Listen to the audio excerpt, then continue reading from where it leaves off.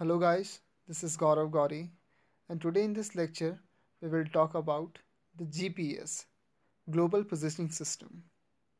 So in the contents you have on your screen, we have history, secondly what is GPS, then GPS elements, how it works, GPS signals and frequencies, sources of GPS signals errors, how to improve the accuracy of GPS, limitations, applications, future of GPS, and lastly, conclusion.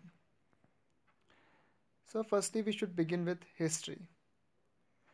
So,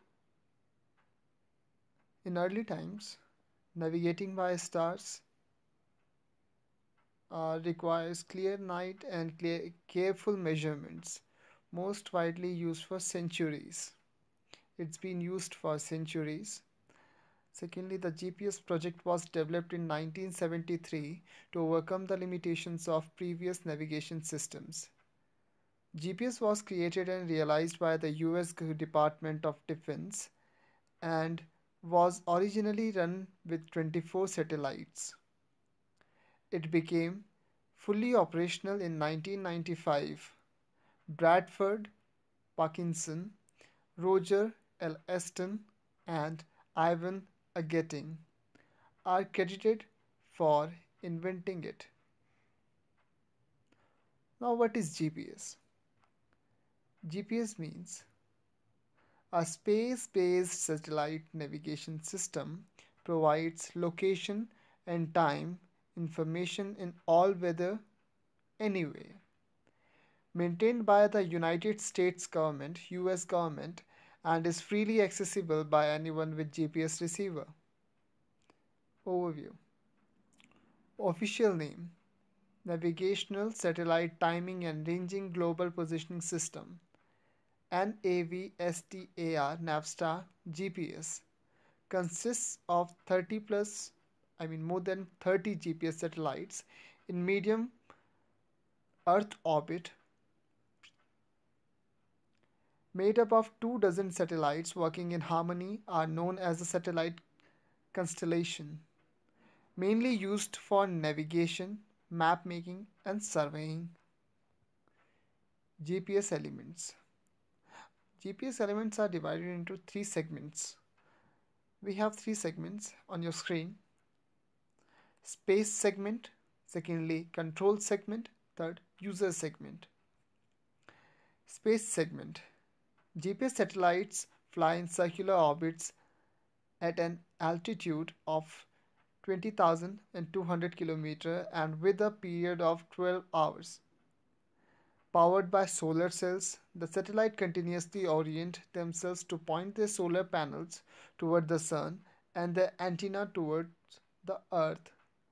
Orbital planes are centered on the earth.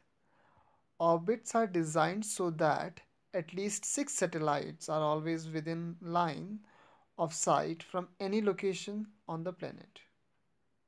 Now, control segment.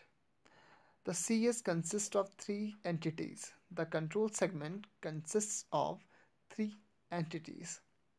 First, master control system. Secondly, monitor stations. And thirdly, ground antennas. Master Control Station. The Master Control Station, located at Falcon Air Force Base in Colorado Springs, responsible for overall management of the remote monitoring and transmission sites. Checkup is performed twice a day by each of six stations as the satellites complete their journeys around the Earth. Can reposition satellites to maintain an optimal GPS constellation. Monitor stations checks the exact altitude, position, speed, and overall health of orbiting satellites. The control segment ensures that the GPS satellite orbits and clock remain within acceptable limits. A station can track up to 11 satellites at a time. This checkup is performed twice a day by each station. Ground antennas. Ground antennas monitor and track the satellite from horizon to horizon, from horizon to horizon. They also transmit correction info they also transmit correct information to individual satellites. Communicate with the GPS satellites for command and control purposes. User segment. GPS receivers are generally composed of firstly an antenna, secondly receiver processors, thirdly high stable clock. They can also include a display for showing location and speed information to the user. A receiver is often described by its number of channels. As of recent, receivers usually have between 12 and 20 channels. You can see this diagram on your screen. Yeah, you can see the ground segment at the right bottom, and just left next to that you can see monitor station, and next to that user segment. You can see satellites, which is on the 11,000 miles. The altitude is 11,000 miles. You can see that. So let's move on. Working principle. So the first one is geometric principle. You can find one's location if you know its distance from other already known locations. Things which need to be determined.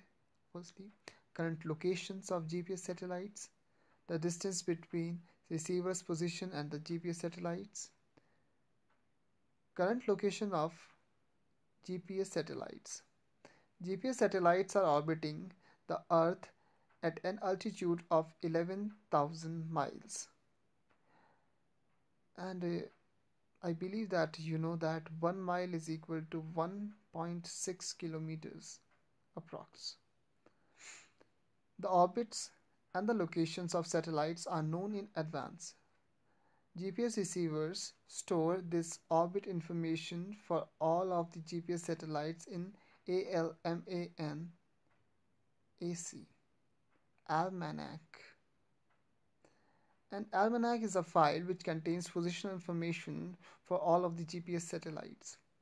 Distance between receiver's position and GPS satellites. A GPS receiver can tell its own position by using the position data of itself and compares the data with three or more GPS satellites.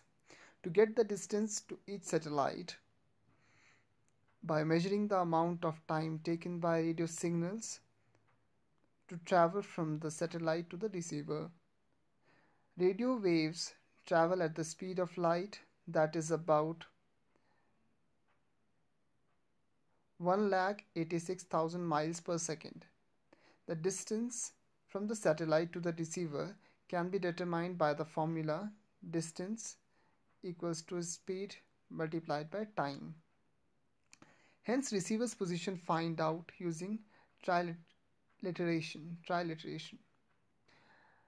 Now you can see the diagram of two satellites and the orbit.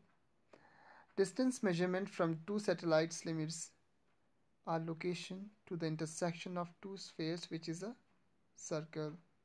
A third measurement narrows our location to just 2 points. You can see the difference between these two.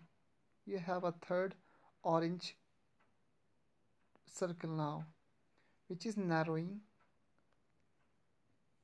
this part with 2 points. You can see them. You can see those 2 points, yellow one. A fourth measurement determines which point is our true location. You can see that pink one has intersected, the circumference of pink one has intersected the point. So that is your exact location. So we require at least 4 satellites to get our exact location. You can see in the left diagram, in the right diagram, accuracy. The position calculated by GPS receiver relies on 3 accurate measurements. Firstly, current time, secondly, position of the satellites, thirdly, the time delay for the signal. The GPS signal in space will provide a worst case accuracy of 7.8 meters at a 95 99% confidence level. GPS time is accurate to about 40 nanoseconds. Higher accuracy available today by using GPS in